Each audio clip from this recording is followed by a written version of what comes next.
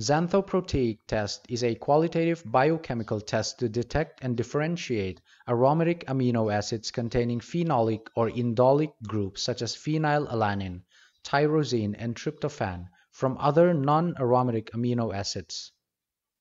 It is also used to detect the presence of proteins containing such aromatic amino acid units in their structure. The test is named Xanthoproteic due to the formation of a yellow substance called xanthoproteic acid during the test. Xanthoproteic acid is a non-crystallizable yellow substance derived from proteins and aromatic amino acids upon the treatment with concentrated nitric acid. This yellow nitrated product then turns deep orange with the addition of a basic or alkaline solution such as ammonia or a hydroxide. The Xanthoproteic test is based on the principle that aromatic groups in the amino acids or proteins are nitrated by heating with concentrated nitric acid to yield yellow-colored nitro derivatives called xanthoproteic acid.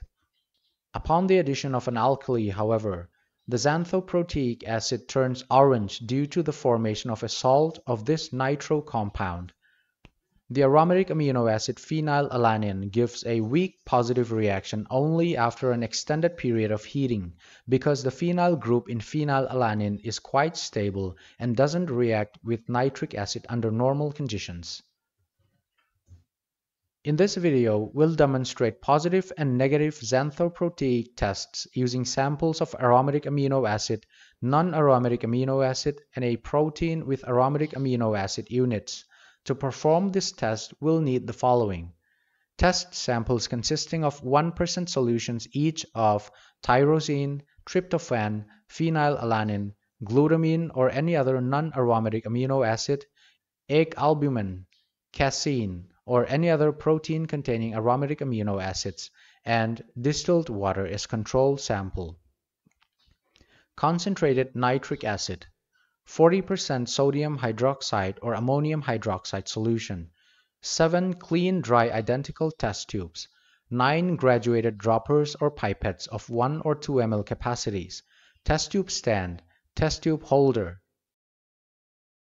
To begin the test, take the 7 appropriately labeled test tubes in the test tube stand. Using 7 different droppers or pipettes, add 1 ml each of the 5 test samples including the distilled water. The tube containing the distilled water will serve as the negative control for this experiment.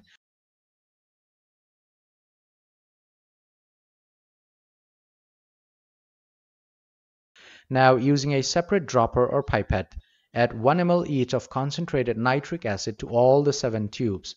Mix the tubes well by gently swirling them. The tube containing the protein solution such as egg albumin might develop a white or cloudy precipitate due to the denaturation of the protein by the acid. Place the tubes in boiling water bath for about 30 seconds to a minute. Observe the change in color, if any, in the 7 tubes. You'll notice that the tube containing the aromatic amino acids tyrosine, tryptophan, and the tube containing the egg albumin and casein immediately turns yellow after the addition of the nitric acid and heating in the water bath.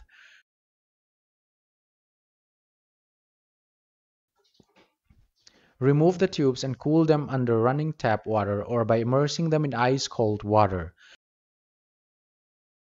Now add 1 or 2 ml each of 40% sodium hydroxide or ammonium hydroxide solution to the tubes. Mix well and observe for color change, if any, in the tubes.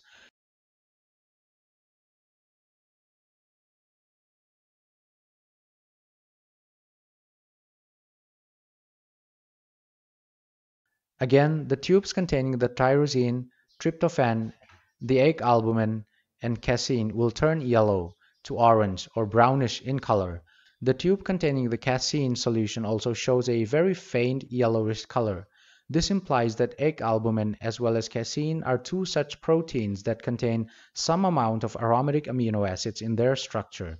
Both colors are considered positive xanthoproteic reaction. The rest of the tubes, including the control tube, do not show any significant color changes throughout the test, whether yellow or orange. This is a negative xanthoproteic reaction.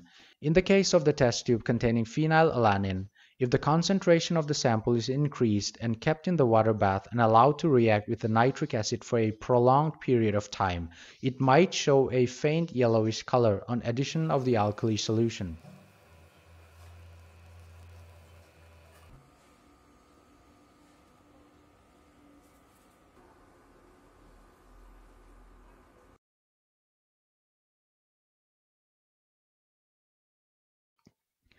This experiment using different test samples clearly demonstrates the positive xanthoproteic reaction shown by aromatic amino acids and proteins containing aromatic amino acid units. It also demonstrates the delayed but positive reaction shown by phenylalanine, which has a very stable phenyl group as previously explained at the start of this video.